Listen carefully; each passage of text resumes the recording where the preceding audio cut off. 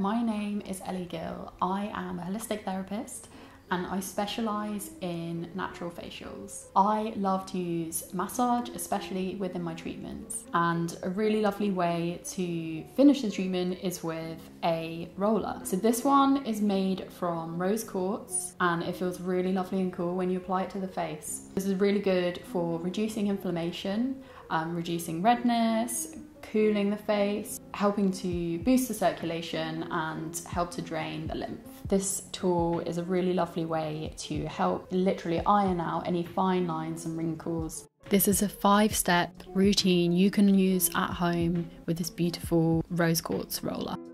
So before I use the roller, I always apply a facial oil. I absolutely love working with oils. This one I'm using today is a super seed oil and it's my personal favourite.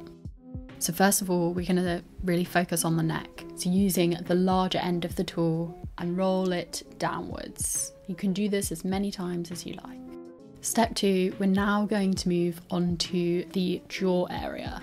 So starting at your chin, and we're just going to move outwards using long sweeping motions. Of course, all of these steps need to be repeated on the other side of the face.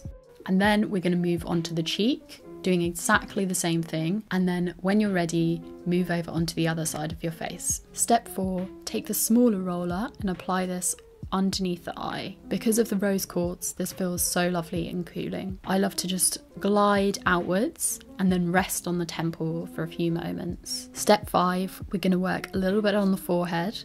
So starting at the center and moving outwards, at least 3 times on each side. And then I love to take it upwards as well, starting at the brow area and moving upwards towards the hairline.